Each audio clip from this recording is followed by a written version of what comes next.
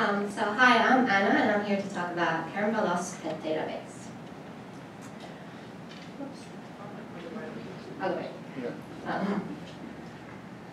So to explain what it is, it's basically a Facebook page for reuniting missing pets. But say how it started, I'm going to go back 6 years to 2013. So my partner and I, we just moved into our first house together after years of living in apartments. And this was very exciting, particularly for me, because I've always wanted a dog, so finally I could get a dog. So I spent ages looking at the Pound, the RSPCA, on websites such as Gumtree, and finally found Omar, as we named him, a gorgeous Staffy Cross Lab. But while I was searching for Omar, particularly on Gumtree in the pets section, there was an area for lost and found pets. And people were putting up dogs, like saying, oh, my dog's missing, have you seen him? And I think, yes, I've actually seen a dog. I saw him when I was at the Pound the other day. So I'd message the people and go, hey, your dog's actually at the Pound, and they'd be very happy and thankful. And I was a bit perplexed as to why these people were not able to locate their dogs themselves. They'd gone through the trouble of putting up an ad on Gumtree, for example, but why weren't they looking at the Pound or on RSPCA? Then I looked into it, and actually it was very confusing. So let's say I'm out walking and I find a dog, I take it to the vet, it's not microchipped, very common occurrence. What are my options here? So I've got this dog and I don't know where it belongs. I could take it to the Pound, or I could take it to the RSPCA, or I might want to not do that, I feel sorry for it, so I'll keep it at home and look for the owner. But I'll post on the Pound's Lost and Found website. Or maybe I'll post on the RSPCA's own Lost and Found website, which, by the way, doesn't talk to the Pound's Lost and Found website. Or I might put up flyers, might put up a post on Gumtree, I might call the local clinics, pet clinics, and say, hey, I found this dog, if an owner calls, I've got it, this is my number.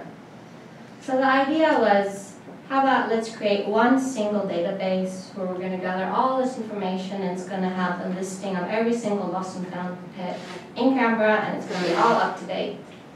And it was going to take the form of a website.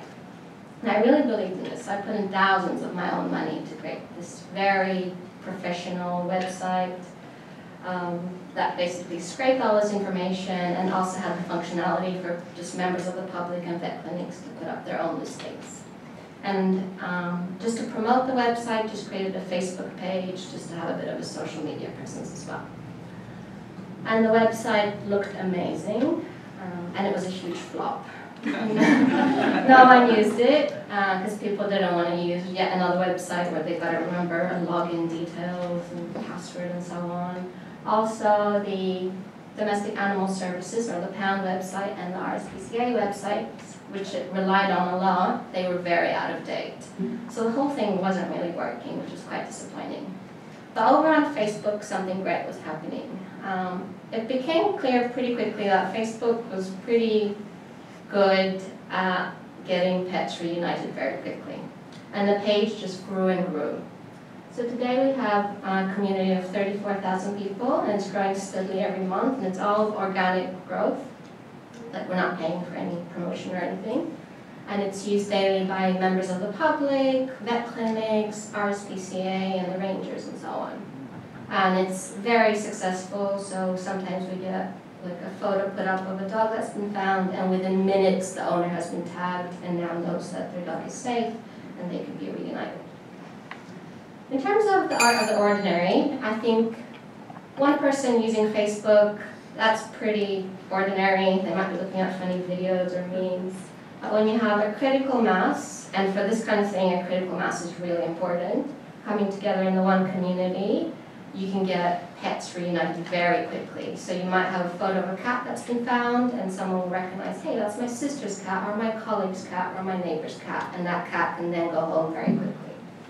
The other thing is the people behind the page. So we have a team of about 10 people, just ordinary people, but they have a huge passion for what they're doing, and many spend up to 5 hours a day maintaining the page because it's relentless. We get up to 60 messages and posts a day, more on stormy days.